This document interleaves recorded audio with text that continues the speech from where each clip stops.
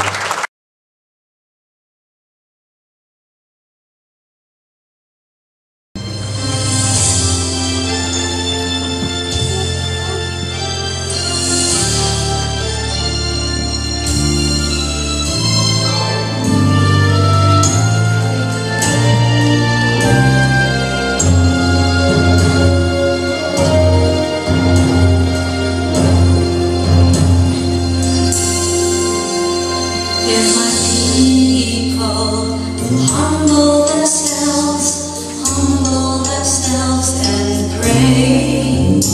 If they seek my face and humble themselves and turn from their wicked ways, I will hear from heaven and forgive their sin. I will hear from heaven and heal their land. Lord, heal our land. Father, heal our land.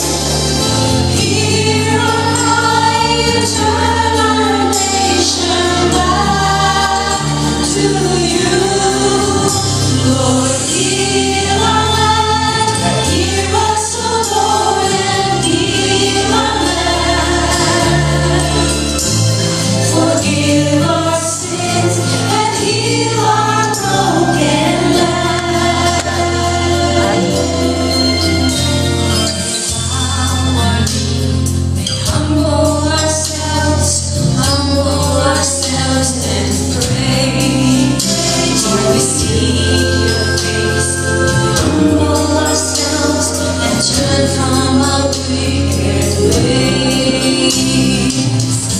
Father, in your mercy, forgive our sin.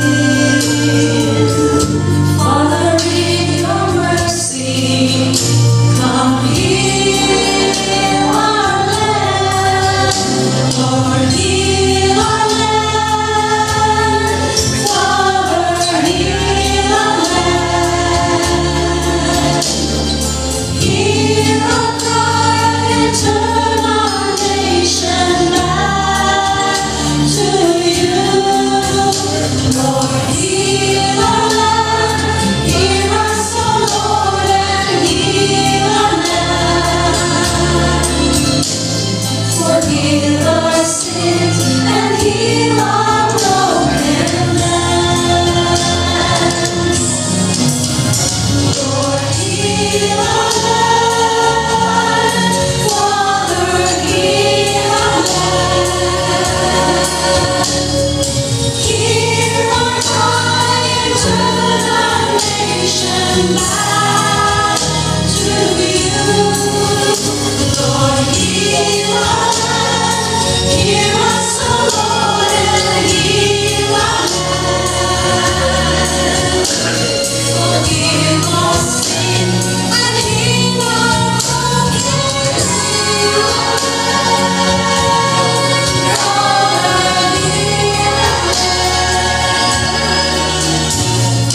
Hear our cry and heal our broken land. Amen.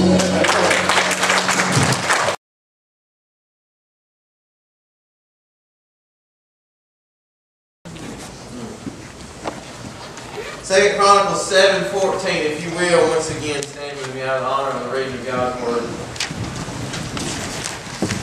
What a crowd. It's been a while since I've preached to a crowd this time. 2 Chronicles 7:14 says, If my people, which are called by my name, shall humble themselves and pray, and seek my face and turn from their wicked ways, then will I hear from heaven and will forgive their sin and will heal their land. Let's go, Lord. Heavenly Father, Almighty God, we love you and we praise you this morning. Lord, the healing of our land. God, that so many of us across this nation, Lord, profess to want. God, hinges on our response to you. Lord, we're living in a day and age where there's a lack of respect for you and your word. And Lord, we don't even have to leave the church to find that. So God, today I pray as we open your word, Lord, that you would speak to our hearts. Lord, I pray that this would get real, that this would get personal. And Lord, that today that some hearts might be changed. Lord, some for salvation's sake. Lord, there are some sitting in this building today. Lord, I'm sure that if they died tonight, they don't know where they go. And Lord, I pray you save them before it's everlasting too late. And Lord, I pray for those who are saved, God, there are things that we need you, God, to straighten our hearts out about today. Lord, we can't wait any longer. Lord, I pray today, God, that you be honored by what's done in this place. Lord, I ask now that you'd help me preach as a dying man to dying people. Lord, hide me behind the cross, that your Son might be high and lifted up. Lord Jesus, draw him to your side as you said you would. I trust you. In Jesus' name we pray. Amen. Amen. You may be seated.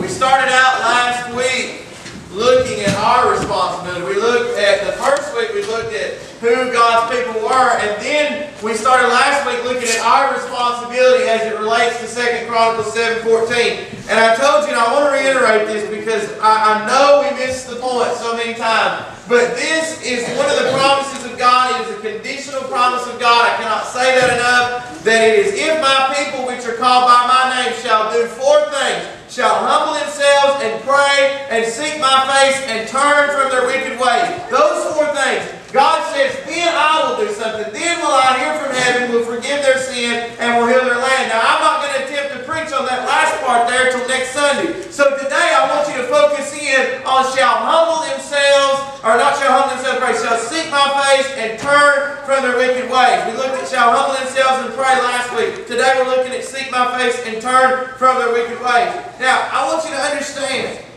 that as we find ourselves being honest, and no doubt, those of you who were here last week, you know this altar was full. People were praying, and I hope and pray that a lot of business was done between people and God, and that a lot of people really got honest, that we really got down and said, God, this is where I'm at. This is how my relationship is. This is where I find myself at in relation to you. And so today we're looking at, now that we've been honest, now that we've prayed and told God exactly where we're at, that we have something else we must do. Because there are 2 things here that He asked for us to do as well. And you know what? We talk about this, and I've said this, and I said this again last night. God wants to send revival to this country. God wants to turn this nation back to Him. But He'll not force it upon us. He's not going to make us go back to Him. Matter of fact, God will let us choose our own path. He will allow us to choose our own destiny. And listen, for people who are lost here today, He will allow you to choose to dwell in a place called hell for all eternity. And listen, it matters to Him. You think, well, God don't care. Listen, it matters to Him. It breaks His heart that He sent His Son to die, and yet people reject Him and die and go to hell.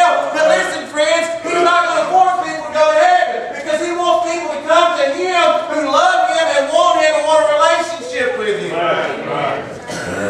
But listen, it is dependent upon, it will totally be determined in this nation, whether this nation turns back to God, based on what we do in response to God. You say, us right here at Pleasant View, listen, if we would do it, if the church down the road would do it, if the church down the road would do it, if we would all begin in our own congregations, in our own fellowships, wherever we meet, whenever we meet, to begin to honestly assess ourselves and to get honest with God and to ask God to show us where we fall short. Listen, if we would do that, God would begin His work in our heart. And listen, it don't take long, listen, to find out what God can do when His people are humble, responsive, desiring His will, attempting to carry out His will. It does not take long to find out what God can do with a people yielded to Him. Oh, well, this nation's too far gone. It's seen its better days. And that's the attitude of a lot of people in church. That's the attitude of a lot of people sitting in the pew. This nation, it's just the way it is, Brother Jeff. No, it don't have to be that way. Amen. See, there was a time in another land when some people were being told they had to worship God in a certain way. They were told they had to do it this way, and that they were to live by these rules, and that everything would be okay if they just do what they were being told to do. But they realized that God wanted to be real to them, and God wanted a relationship with them, and it wasn't for man to determine how they worshiped Him or how they connected to God, but it was based on what them and God, a personal one-on-one relationship, that's what it was based on. And you know what they did? They packed up their stuff and they headed for a new land, and that land is the land of the United States of America that we live in today. This nation was founded on religious liberty and freedom and principles of God found in God's Word. It was not found on political correctness. It was not found on the culture and popularity of that day. It was founded upon the Rock of Ages, His name, Jesus Christ. And it's high time for God's people to understand that if this nation is to be turned back to God, it begins here. That's right. That's right. It begins here. It begins with the people who say we're religious. A people who say we have a connection to God. It begins with those people. See, He said, seek my face. Seek my face. Now, I want you to understand something about seeking His face. Because we live in a culture where technology has taken us to places that people of the Bible could have only imagined, maybe not even imagined, because they didn't think it possible. But we live in an age when if I want to talk to you, if I want to hear from you, if I want to get your opinion on something, that what I will do is I can get on my telephone. I can get on my cell phone. I can get on my webcam. I can get on the internet. I can get on Facebook and Twitter and everything else, and I can contact you and I can hear from you.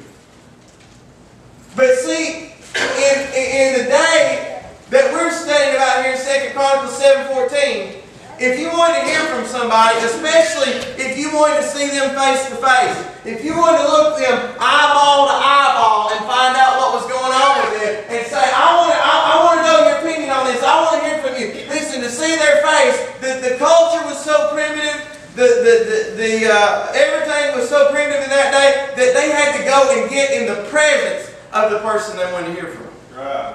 So you know what God's really saying? He said two things to me here. He said, first of all, that if you're going to experience me, if you're going to have this revival, if you're going to see your nation turn back to me, if you're going to see your land healed, if you're going to see your sin forgiven, if you want me to hear what you got to say, then you're going to have to experience me. And in order to experience me, it will require my presence. It will require my presence. Seek my face. Humble yourself, pray, seek my face. Psalms 27:8 says this, when thou saidest, seek my face, my heart said unto thee, thy face, Lord, will I seek. Thy face, Lord, will I seek. Listen, God told us to seek His face. God is waiting for a people that is hungry for His presence. Hungry for His presence.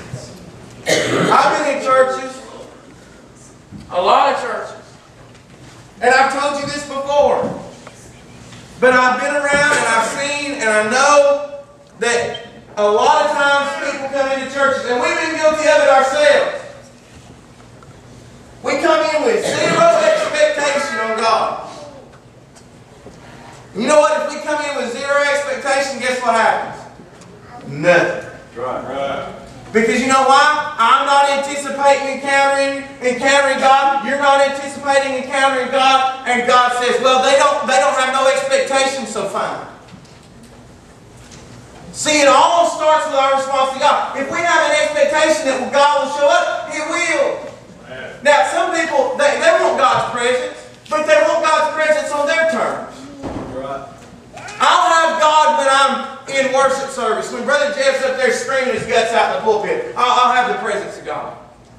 When we have Bible study, I'll have the presence of God. When we have worship on Sunday night, I'll have the presence of God. When we have Bible study on Wednesday night, I'll have the presence of God. But as far as the presence of God goes, a lot of people, they don't understand the fact that we need the presence of God on our life, or we should desire the presence of God on our life every single day. Every single day. And part of why there's not the joy, the Bible speaks of unspeakable joy. Unspeakable joy. You know why I find that so many Christians are not enjoying the Christian life? Because they don't feel the presence of God as they go about day to day. Well, you don't really believe that, do you? Yeah, I do. See, we need to be a people. The people of God need to be a people that go to work, to school, to the store, to ball games, out to eat in the presence of God. You say, you've lost your mind, preacher. You want us to go sit down and eat at a restaurant in the presence of God, sit down with us? Yeah, I do. You know what? I've had people come up to me. You know, Brother Jim, I talk to these people, and you know what they tell me? They say, you're just so different. You're just so different. You know, I just never met anybody like you, you know. You've had those people, I'm sure, right? I've had those people.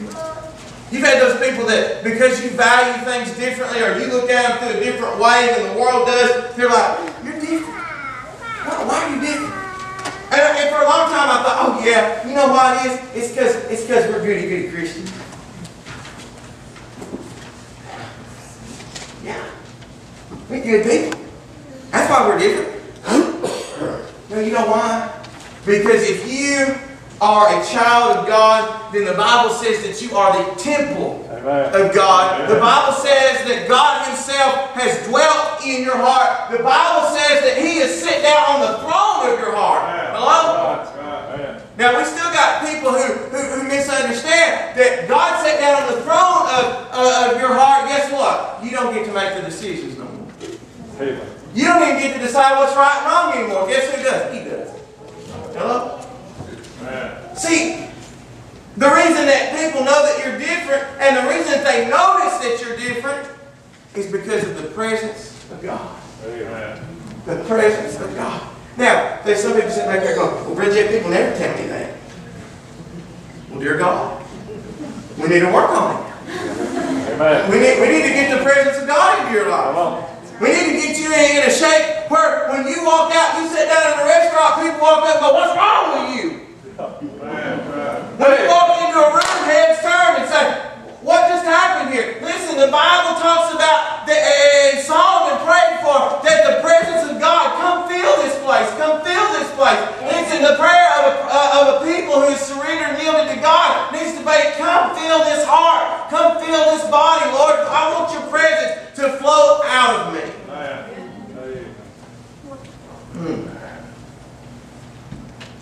You may not believe that it's true this morning that when you walk into a room, if you are living in the will of God, that the presence of God comes and stands in the room with you. But I want you to understand this. God walks with you every day. And this relationship's not something that we just preach about and it never happens for people. It's a relationship that He 100% wants with you.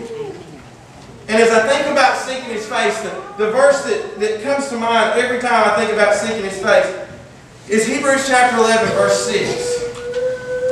This is what it says. But without faith it is impossible to please Him. For he that cometh to God must believe that He is, and that He is a rewarder of them that diligently seek Him. Diligently seek Him. See, it says, you can't please God. You can't do enough good things. You can't do enough works to please God. All that you can do is come in faith, believing that God is and He's done what He said He did, and that He'll reward you for seeking Him. But it says, how are you supposed to seek Him? Diligently seek Him. Now, I looked that up to see what that means. How would that be translated for us? To diligently seek Him. It means to seek out for oneself. Beg, crave. Crave.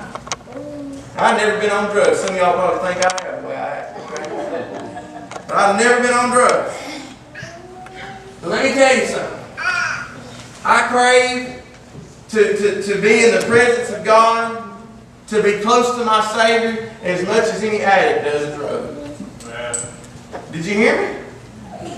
Well, it's a terrible comparison, Brother Jeff. Well, they think they got to have it. They think they need it. You know what? I need it. I want it. I want Him to show up, and I want Him to do something beyond Jeff Cripps. I want Him to show up and do something beyond Pleasant View Baptist Church. Because when I live here, I want to know that I'll be in the presence of God, not in the presence of people. And I'm not above or beyond begging God to show up in this place. See, I don't know if it's so much craving as it is starving for it to happen. See, I want it to happen in such a way that people sit back, and some of these people who sit back all blurry-eyed, stone-hearted, I want God to show up in such a way, His presence to come stand in this room in such a way, that guess what happens? They get a good dose of the Lord. And they smile. They might even laugh because they're so overcome with the Spirit, because God showed up and touched them, and they said, "Woo, that felt good, because I ain't experienced that in 50 years." Oh, you don't mean that, Brother Jeff? Yeah, I do. Because there's some people that are lost as last year's Easter eggs. They don't know what it means to be saved. They don't understand what it means to be saved. The reason they can't enjoy good Christian fellowship is because they're not a Christian, so they can't enjoy that kind of fellowship. And you know what? There's even people in church, and it amazes me, the people in church who think they've got everything figured out. I got it all together, Brother Jeff. You're not talking to me today. I got it all figured out. Listen. I'll tell you when I'll have it all figured out. When this body dies,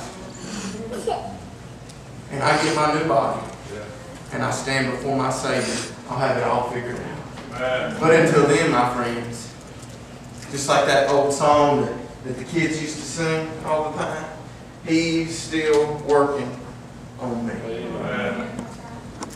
Every day. Every day. See, when you think you've arrived, you might want to start over at square one. When you think you've got it all figured out. See, I want God to show up in this place in such a way that people who think they have it figured out really figure out just how much they really need God. Oh, friends, that we would have a Holy Ghost revival coming up. That God would send a revival, and that the people would be ready to receive it, because God wants to send it, but that the people would be ready to receive it, that would turn this community right side up, this county right side up, and begin a fire that spreads across the nation. Oh, you're dreaming big, Brother Jeff. Well, I find in the New Testament that there were some disciples, and they were just a little bit fearful. But as they sat in a room one day, trying to figure out how they're going to serve God and what they need to do, after everything they've seen and heard, that the Holy Spirit come and sit down on them like a flame of fire. The second thing that God said to me was, to seek my face is to know and do my will. Now, I love my wife. But if me and her never talk,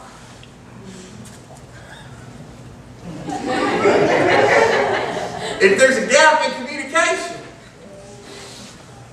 how much do I really know about her? Matter of fact, she needs some things from me from time to time. Go clean the garage, mow the yard. She needs to go do some man stuff, you know? But if I don't ever talk to her, then guess what? I don't know what she needs from me. I don't know what she needs. It might be something related to our kids. But if I don't ever talk to her, if I'm never in her presence, then guess what? I won't know. And I definitely, probably, I'm going to say probably, but probably for me definitely, will not do what she needs me to do if she don't tell me. And for her to tell me, it would require for me to seek her face to get in front of her. And to say, what do you need from me?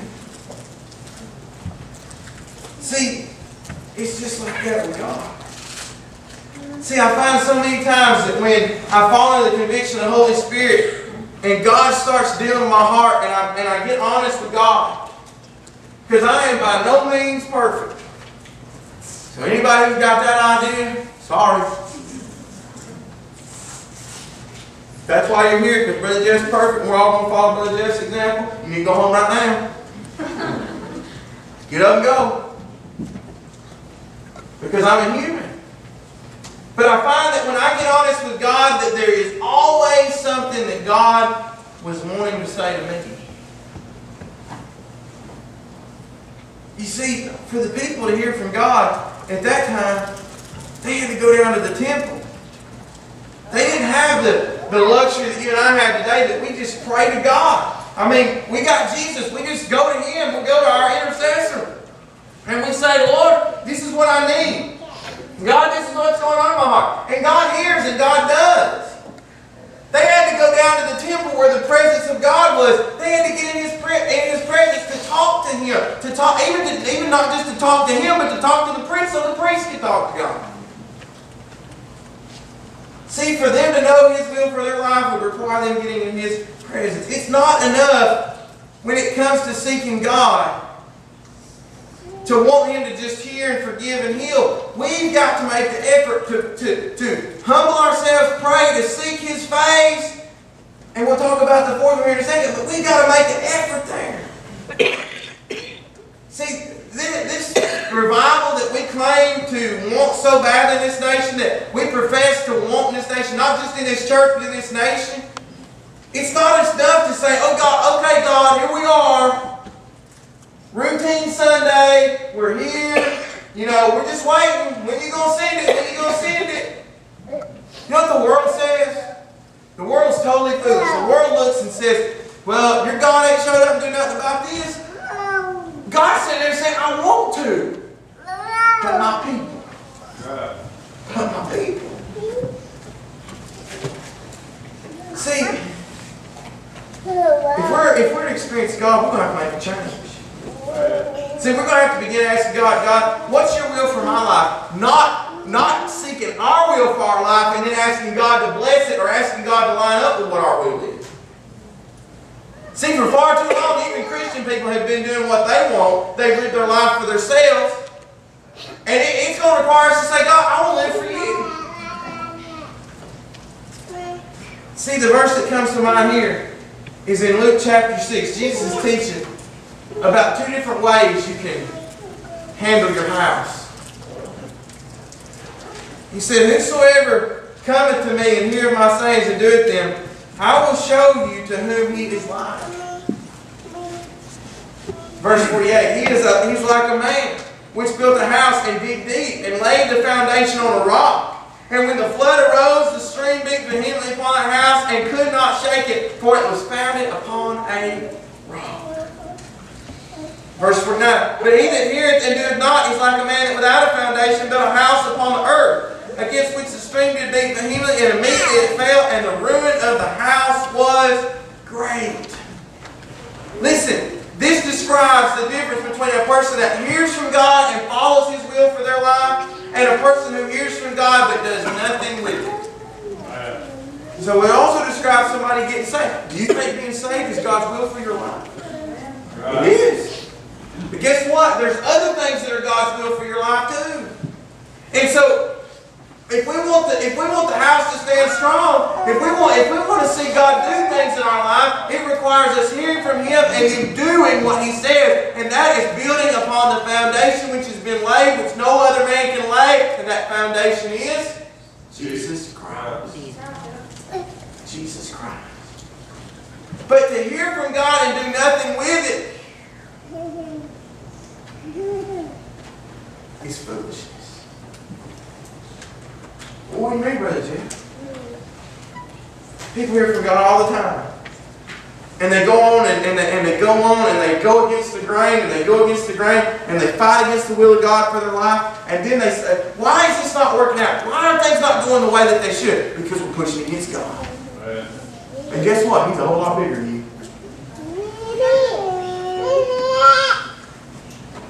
You boys have probably run up against some pretty big boys in football, haven't you? Oh, dear Lord. You know, we push and we push and we push. And sometimes we beat them down and sometimes they beat us down. That's how it is with the will of God sometimes, y'all. When you go against the will of God, you find a fight you can't handle. Yeah. You find a fight that you can't win. But when you find yourself following the will of God for your life, everything begins to move and it begins to go. And even though sometimes there's still rough patches, because I'm not telling you that it won't be rough sometimes. It's a whole lot easier to walk with God than to walk against God. Right. See, doing this right here, seeking His face, will require every person asking God, is there anything in my life in opposition to your will? For me. Here's the last thing He said. And turn from their wicked ways. See, this right here could derail the whole thing. See, we could be honest to God about where we are. We could pray to Him and Him hear. And we could experience His presence. But right here, if we don't do this, it could stop all the progress we've made towards seeing God send a great revival. Enjoying afresh the presence of God in our lives. See, this is the danger. We say, I'm sorry, God. I'm sorry, God. But I'm going to go back over here. I'm going to go back to what I just told you I was sorry for. I'm going to go back to what I just told you I was being honest about. And God's sitting there saying, no. There's a better way. It's over here. It's this way. See, repentance. See, there's a big difference. We understand forgiveness. Everybody wants to be forgiven. Everybody wants to go to heaven. But repentance is on us. God doesn't repent for us. We repent for ourselves. What do you mean, Brother Jeff? We make a decision that that's how we were going, but I'm never going back. I'm never going back. I'm never going to be like that again. But Brother Jeff, I mess up sometimes and try to go back this way. That's when you stop. You get honest with God, and you go this way. You don't ever make it all the way back over here. You don't ever find yourself all the way stuck back over here, living this lifestyle again. You get honest with God, and every time you find yourself wanting to go back to the way it was, you know what you do? You get down on your knees again, you get humble again, and you admit where you are, and then you head the other direction. See, humbling yourself is the difference in pride and admitting where you really are.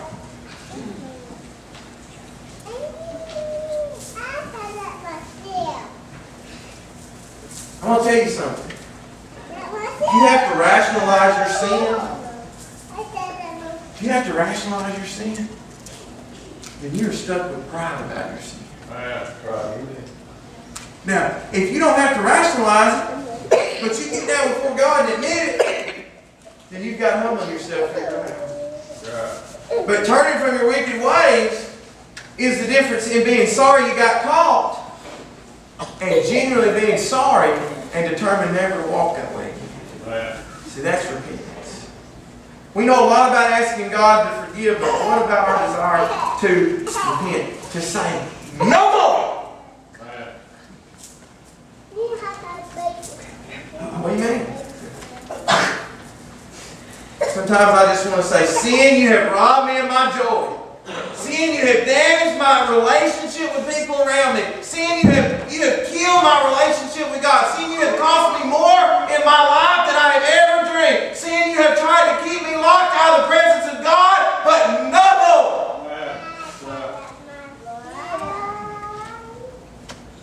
Proverbs 28:13, the Bible says, he that covereth his sins shall not prosper. But whoso confesseth and forsaketh them shall have mercy.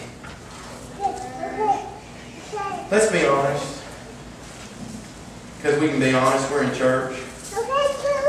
From the pulpit to the pew, 90% of us try to keep our sins where no one will see. Because we don't want anybody to find out how we really are. But Because we don't know what they think. We don't know how they'd react if they did find out. But then it comes to light. And you say, oh my goodness. But here's the problem. Here's where we mess up and misunderstand. God saw it all. Whether the gospel church member saw it, whether the pastor saw it, whether a deacon saw it, whether a fellow church member, whether a little kid saw it, God saw it. Because He sees everything. You see, sometimes we think, and even myself, we think, oh, well I'm stuck in this sin, and I'm just going to keep it right there. Do you know what God said right there in Proverbs 28? He said, trying to cover it up is what's really wrong with you. Because the Bible says if we would confess it, tell God about it, and forsake it, repent and turn away from it, then guess what we'd experience? The mercy of God in our life. The mercy of God. Unmerited favor. Exactly what we do not deserve. See, many people today, including people in the church, are sorry that they got caught. But they're not sorry of what they have done. They have not made up their mind and heart to never walk that way again. And you know why that is? Because we have gotten so used to sin wrecking our life. We've gotten so used to walking around without the presence of God being so real to us that it don't even bother us in some cases. See, if we're to experience revival individually as a church, we're going to have to go the other way. We're going to have to forsake sin.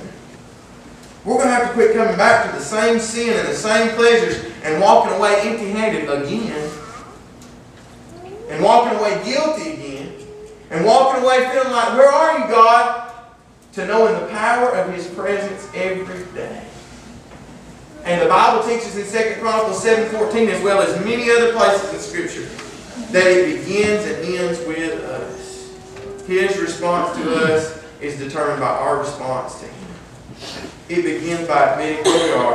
It ends by making a decision never to walk that way. To never walk that way. Listen, I want to share this. I don't do this all the time anymore. I used to do it more frequently than I do, but I want to share this with you. I just feel compelled to share this with you again. Most everybody in here has seen this, right? Okay. But this little red man represents everybody in the whole world. Every man, woman, boy, or girl. The light represents God because the Bible says that God is light and in Him is no darkness at all. But the darkness around man represents sin. And sin always separates us from God. If we're lost, if you don't get saved and ask Jesus to come into your heart, one day your sin will separate you for an eternity in a place called hell. If you're saved, it disconnects your fellowship. Remember last week when I picked up the phone and cut the cord? Or for you technologically advanced children and youth and teenagers and adults, your cell phone just lost service. But it always separates us from God. But God didn't leave us that way. The Bible says that God commended His love toward us, and that while we were yet sinners, Christ died. A holy God dying for sinful people. But He did it. Matter of fact, He said, no man's going to take my life from you. I'm going to lay it down. And just that's what He did on the cross. He did that one day as He hung there. He said, it is finished. And the Bible says He gave up the ghost. And He died, and they put Him in a borrowed tomb and put soldiers in a stone to guard that dead man. Now what sense does that make? Guard that dead man. I tell you why. Because in their hearts they knew. They knew He was exactly who He said He was. And they wanted to keep Him in there because if He was who He said He was, oh boy, they was going to pay. Because that meant He was God. And on the third day, He did exactly what He said He'd do. He got up from the grave. He defeated death and hell in the grave. And in doing that, He built a bridge. See, the cross builds a bridge. Not good works, not baptism. The cross built the bridge. so that sinful man could get to holy God. The way, we've seen the old song, the way of the cross leads home. The way of the cross leads home. There's no other way. If there had been, God had done it another way. But there wasn't, so He did it this way. So that sinful man could get to holy God. And today He reaches out His nail-scarred hand. Says you don't have to die and go to a place called hell. But you can go to heaven with me. But you got to trust me. You got to put your hand in mine. You got to let go. Quit trusting in anything else you've ever been told. Trust in me. Trust in me. Trust in me. Heads are bowed and eyes are closed.